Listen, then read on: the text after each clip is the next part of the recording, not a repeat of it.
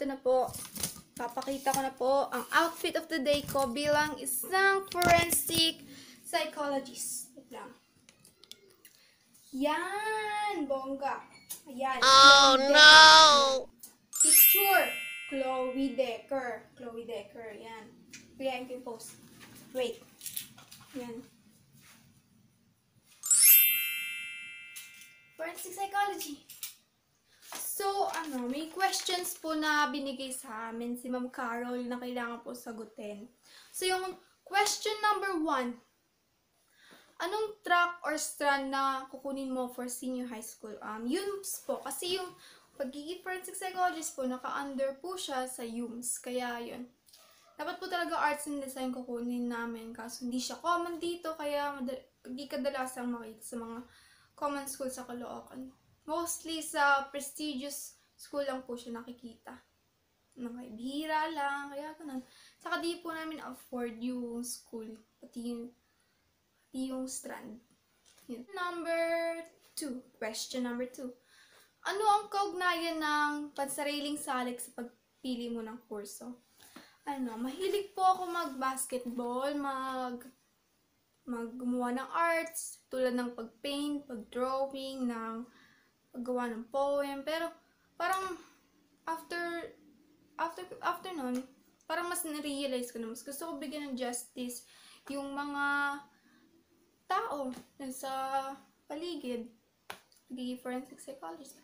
Parang aalamin mo na lang kung ano yung tunay na nangyari, saka ipaglalaban mo na lang na siya yung may sala, siya yung biktima, ganun. Marami nagsasabi na, ba't di ka na lang mag-lawyer? Hindi, kasi pagka nag-lawyer ka, pwede kang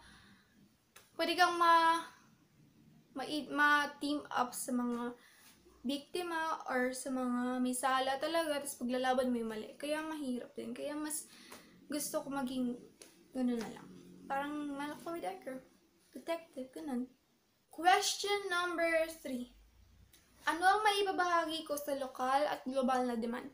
Hindi ko masyadong gets yung question, pero tingin ko ang maibabahagi ko sa lokal at global na demand ay yung sarili ko. Ganun. Parang mas tataas yung kalidad mo bilang isang tao, bilang isang psychology, ganun. Bilang isang taong gusto mong maging in the future. Tataas yung quality mo. Maraming taong mag-hire sa'yo para isolve tong case na to, para malaman yung totoo sa hindi, para mas nagiging highly recommended ka at magiging considered ka sa lahat ng bagay. Last question number 4. Ano ang aking paghahanda para sa minimithi kong uri ng pamumuhay? Inaaral ko na ngayon lahat ng pwedeng aralin para sa incoming problem ko. Tulad ng senior high school, alam kong mahirap yun kaya i-master ko na lahat ng pwedeng masterin ngayon. Tsaka aralin ko na lahat ng pwede kong aralin for my dream career, dream job, dreams, ganun. Para sa kinabukasan ko. Saka, syempre, isipin ko muna kung anong mga dadating na problema bago ako mag-visualize ng kung anong mangyayari. Kasi kung di mo muna gagawan siya ng solusyon ngayon para matupad yun, edi parang wala lang. Parang nangangarap ka lang sa wala.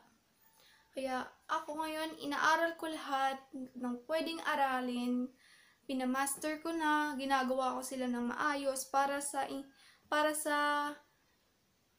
incoming senior high school, college, real life, when you step into the big picture, to the real world, alam mo na, handa ka na sa lahat ng bagay.